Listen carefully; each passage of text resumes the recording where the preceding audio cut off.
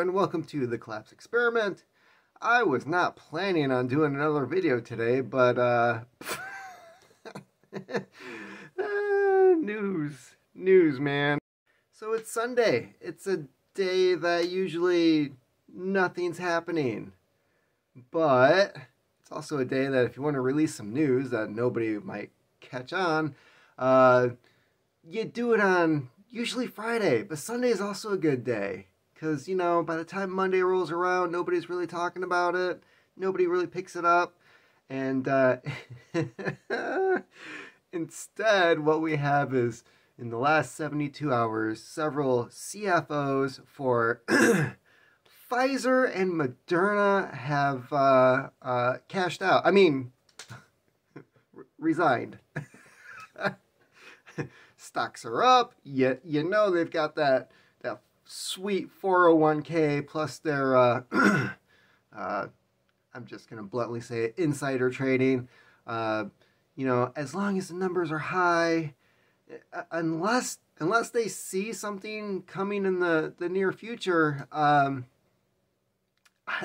don't understand why they would just cash out. I mean, they've got what, still millions of doses that are still supposed to be sent by contract to Europe, but now certain governments in Europe are now arguing that they don't have to pay for the shots that people don't want to receive and that they're under duress. It was a pandemic, yada yada yada.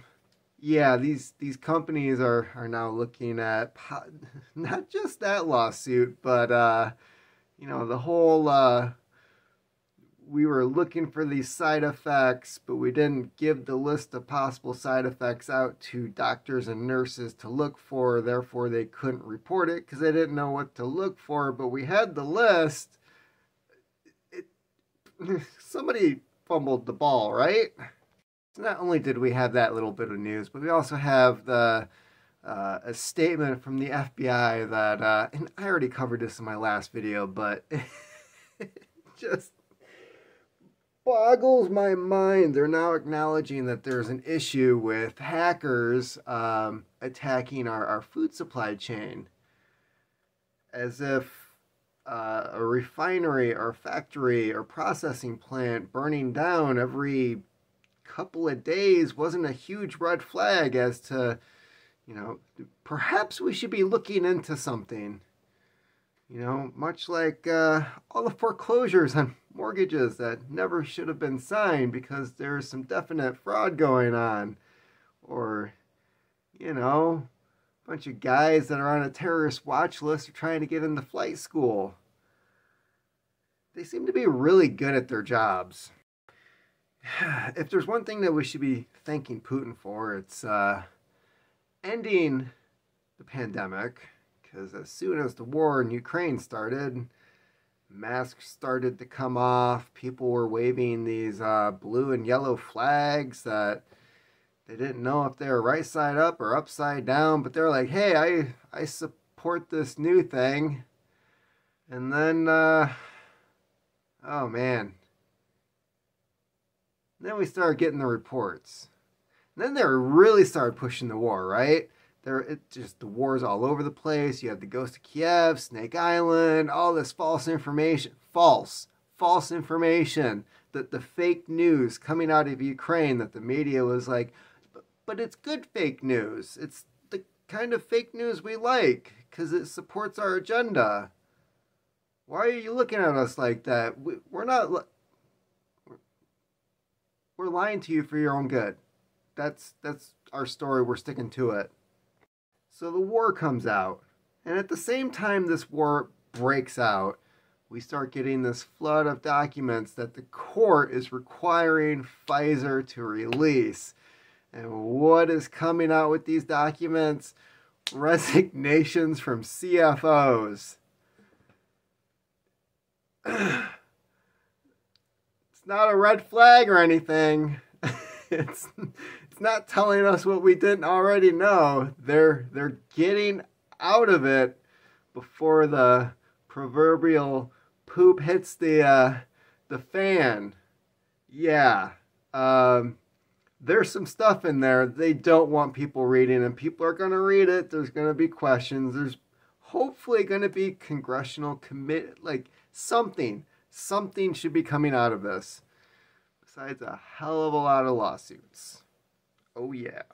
So like the rest of America, it looks like Big Pharma is a sinking ship that people are going to start getting into lifeboats en masse. It's probably going to be the working man that ends up paying the most because, you know, they're on the line, they're doing their thing, not highly educated, and their ass is going to be shoved out the door.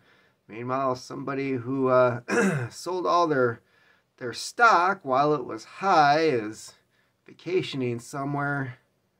I don't remember a Crooked E or an Enron thing happening that was much like that. Do you? You know, the company starts going under, certain people quit or cash out, take these loans from the company that, oh, the company folded, which means I don't have to pay it back. How convenient. Yeah, never saw that before.